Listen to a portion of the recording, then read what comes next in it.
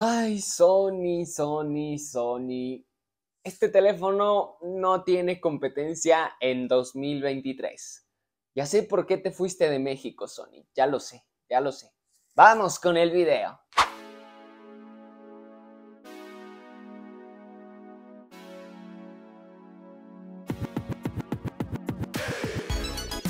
¿Qué tal, amigos y amigas? ¿Cómo están? Bienvenidos de nuevo a su canal. Bienvenidos al análisis completo de este Sony Xperia 10 Mark V, un teléfono que no tiene competencia, y no quiere decir que este sea el mejor, sino que a este precio que están viendo en pantalla no tiene ningún competidor. Todos o casi todos son mejores que este Sony Xperia 10 Mark V.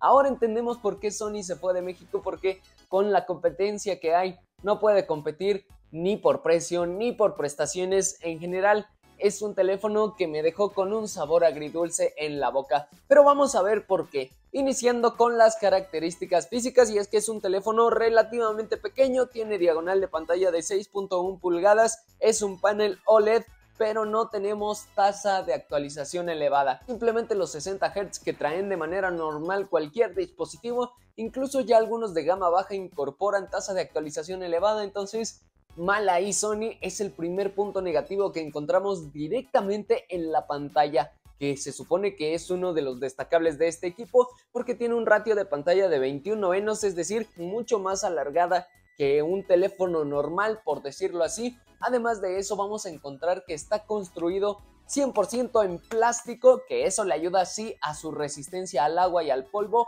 pero que esté construido en plástico se siente muy endeble, se siente, por decirlo, muy chafa el teléfono, no se siente nada premium en la mano. Eso sí, el agarre es bastante bueno, al ser alargadito es muy delgado y pesa menos de 160 gramos, por lo cual traerlo con una sola mano es bastante útil, es bastante cómodo.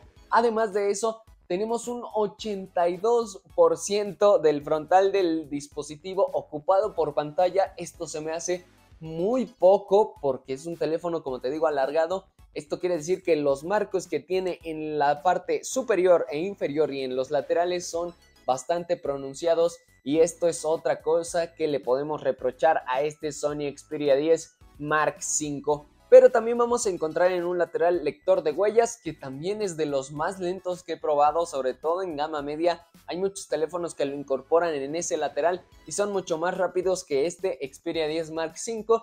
Pero bueno, también tenemos controles de subir y bajar volumen. En la parte de arriba tenemos un micrófono y también el jack para conectar nuestros auriculares. En el otro lateral encontramos la ranura donde podremos introducir una nano SIM más una micro SD, o podemos ponerle otra nano SIM. Y en la parte de abajo simplemente tenemos USB tipo C. Te estarás preguntando dónde están las bocinas, y es que están en la parte frontal del equipo, una en la parte superior, prácticamente donde hablas por teléfono, ahí tenemos una bocinita, y la otra en el marco inferior del dispositivo.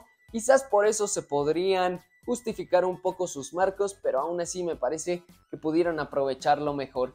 Es el único teléfono que no incorpora notch en la parte frontal, sino que la cámara frontal está en el marco superior del dispositivo. Pero bueno, vamos a hablar del hardware, y es que aquí también deja mucho que desear este equipo, porque tenemos un buen procesador Snapdragon 695, que digamos que es muy gama media, pero no alcanza a justificarse su precio, sobre todo porque ya encontramos celulares con el mismo procesador, con más memoria RAM, con más memoria de almacenamiento, con mejores características, por prácticamente la mitad de precio de este teléfono. Tiene 6 GB de RAM, 128 de almacenamiento, que son ampliables mediante micro SD, lo cual se agradece. Entonces, respecto a la fluidez del equipo, no tengo ninguna queja. La verdad es que abre todas las aplicaciones bastante rápido, no tienes que esperar para estar abriendo o navegando entre una y otra. La multitarea la maneja bastante bien. Sabemos que los procesadores de Snapdragon, aunque sean los de gama media, te va a dar un buen rendimiento general, muy equilibrado el teléfono, pero el que no tenga tasa de actualización también hace que de repente algunas animaciones se vean un poco lentas, como incluso la animación del desbloqueo de pantalla. Pero bueno, más allá de eso, también vamos a encontrar 5000 mAh de batería, que aquí sí se lo agradezco a Sony, porque generalmente en estos teléfonos la batería se le descargaba muy rápido, y con este Xperia 10 Mark V ha sido de lo que más me ha gustado, porque además también incorpora por ahí el modo estamina muy clásico de Xperia, para ahorrar un poquito más de batería y la verdad es que te dura tu jornada laboral sin ningún tipo de problema. La carga rápida sí la tiene, pero no especifican cuál es, simplemente nos dicen que tiene Power Delivery y como no incorpora ni cable ni cargador en la caja, pues yo tuve que cargarlo con algún otro cargador de un celular muy similar. Entonces me cargó prácticamente en hora y media, hora 20 minutos más o menos del 0 al 100% del teléfono. La verdad no está mal la carga rápida y como te digo la batería es de lo más destacable. Pero también hablemos del software y es que aquí tiene cositas muy interesantes, sobre todo y lo que me parece lo principal es que tiene muy pocas aplicaciones, prácticamente no te incorporan ninguna aplicación de Sony más que por ahí las de PlayStation y eso te lo preguntan al inicio cuando estás configurando tu teléfono si las quieres instalar o no y ya todo lo demás tú lo puedes ir metiendo poco a poco, lo cual le ayuda al almacenamiento. No tenemos aplicaciones basura y la verdad es que la personalización con Android 13 es bastante buena en este equipo, a diferencia de celulares como Xiaomi, como REALME, como ONEPLUS que te incorporan muchas aplicaciones y que tienes muchas posibilidades de manejar tu dispositivo. Este Xperia 10 Mark V es mucho más sencillo de manejar, aunque como te digo los menús están ligeramente diferentes, pero vas a encontrar en general todo lo que trae Android. Por ahí tenemos el Nearby, el modo estamina, como te decía, el Wi-Fi, Bluetooth. Otra de las cosas que más me ha gustado en el software es que tenemos una pestañita en el lateral del dispositivo que le podemos dar doble clic y podremos abrir ventanas emergentes, ya sea en bolitas chiquitas o incluso en pantalla dividida más una ventana emergente, lo cual a mí me ha encantado porque es muy útil en el día a día cuando quieres ocupar dos aplicaciones o hasta tres al mismo tiempo.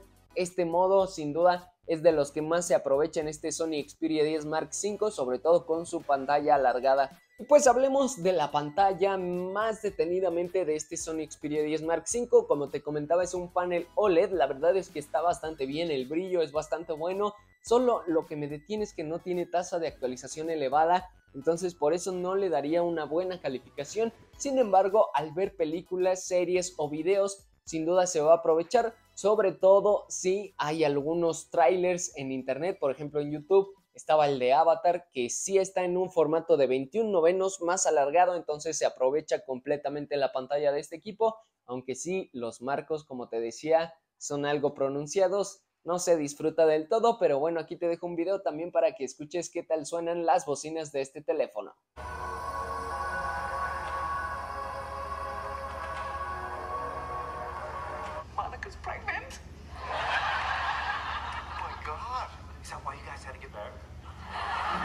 Respecto al apartado de los videojuegos, aquí descargué dos simplemente, que es el Clash Royale, que es más común, que cualquier dispositivo lo pueda correr de buena manera, y también Call of Duty Mobile, que es un poco más exigente. Con el Clash Royale no da ningún problema, obviamente lo va a correr a muy buena manera. Como te digo, la pantalla sí se disfruta, sobre todo por el brillo y la calidad, que es un panel OLED, pero con el Call of Duty Mobile sí que te da buen rendimiento porque puedes ponerle la calidad gráfica en muy alta y los cuadros por segundo también te los respeta en muy altos, o puedes ponerle los cuadros por segundo en máximos y la calidad gráfica se queda en alta, pero te da un buen rendimiento. Aquí puedes ver en pantalla que en ningún momento me dio lag y ojo, algo que me preocupaba mucho, sobre todo en estos teléfonos de Sony, era que siempre se calentaban, no importa cuál chip tenían, no importa el procesador, no importa la RAM, siempre se calentaban. Y con este Sony Xperia 10 Mark V no me ha pasado ese problema. Estuve jugando aproximadamente una hora,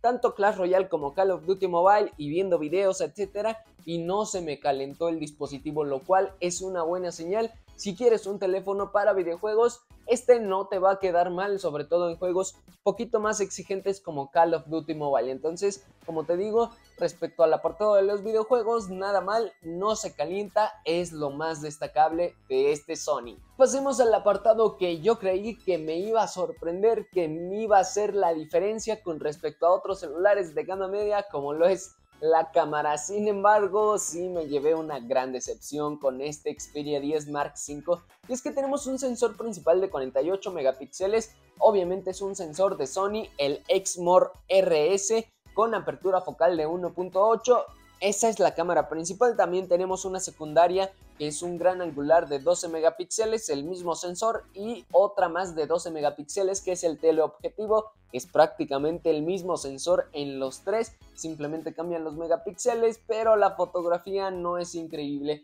Obviamente cuando tienes buena luz, buena iluminación, ya sea natural, sobre todo natural, o alguna luz más controlada como este estudio, entonces te va a dar buenas fotografías. Sin embargo, cuando le exiges más a la cámara, no te va a dar el desempeño esperado. Eso sí, tenemos muchas funciones que vienen acomodadas un poco raro con respecto a otros dispositivos que ya traen abajo el macro para hacer el cambio al teleobjetivo, etcétera. También tiene un modo retrato, que la verdad es que de repente sí lo hace bastante mal, el recorte lo hace como muy duro, entonces no me terminó de convencer la cámara de este Sony, ni la principal, ni el gran angular, ni el teleobjetivo te dan buenos resultados. Sin embargo, algo que sí hay que destacar de Sony es que los tres sensores te dan los mismos colores, la misma gama, entonces se respeta eso. Si sacas una foto con la cámara principal, con el gran angular o con el teleobjetivo, todas van a tener el mismo color. Sin embargo, no es el rendimiento esperado por el precio que tiene este teléfono, que más adelante te lo diré, aunque ya lo viste al inicio. Pero bueno, como te digo, las cámaras era algo que yo estaba esperando con ansias de este equipo. Sin embargo, me ha decepcionado bastante. Otra cosa que he hecho de menos es que no trae un modo profesional donde le puedes ajustar más manualmente todos los parámetros que necesites, el ISO, la apertura focal, etcétera. Entonces, me ha decepcionado bastante. Así que si buscas una buena cámara, quizás este Sony no sea la mejor elección. La cámara frontal es de 8 megapíxeles y aquí sí no te la recomiendo para nada. No es ni un buen sensor, ni te da buenas fotografías. En general es muy normalito. Incluso diría que es una cámara frontal de gama media baja. Entonces, si quieres fotografía, creo que hay mejores opciones, aunque este sea un teléfono de Sony. Qué controversia, ¿no? Y pues hablemos ahora sí del precio de este equipo y por qué sí deberías comprarlo y por qué no deberías comprarlo. Yo lo conseguí desde la tienda de importaciones a mexico.com.mx por un precio aproximado de 11,500 pesos mexicanos, y ahí está el por qué no deberías comprarlo. Creo que por 11,500 pesos e incluso por menos dinero encuentras celulares ya gama alta, aunque sea de años pasados, que te dan un mejor rendimiento prácticamente en todo. En batería, en procesador, en memoria RAM, en memoria interna, en cámaras, en general en todo. Entonces, por ese precio, no creo que este Xperia 10 Mark V sea lo más recomendable del mundo. Lo siento, Sony, te amo mucho, te extraño en México, pero con este tipo de celulares no es la mejor manera de hacerlo, y menos con ese precio. Ahora, ¿por qué sí deberías comprarlo? Que es una pregunta mucho más difícil. Simplemente si quieres un teléfono que sea algo distinto en cuanto al diseño, que tenga una pantalla más alargada, que tenga protección al agua y sobre todo también que cuente con una ranura para poder insertar una micro SD y ampliar el almacenamiento, pues entonces este Xperia 10 Mark V puede ser una buena elección, aunque te repito, por el precio es muy difícil de recomendar. Pero bueno, vamos a terminar hasta aquí este video. Cuéntame aquí en los comentarios qué te parece este dispositivo. ¿Tú te lo comprarías? ¿Te gustó? ¿Te parece caro? Todo déjamelo aquí abajo en los comentarios. Y ya sabes, si te gustó o te ayudó este video, dale like, comparte con tus amigos y no olvides suscribirte al canal y activar la campanita. Nos vemos en el siguiente video, chicos. Este fue el Sony Xperia 10 Mark V. Bye bye.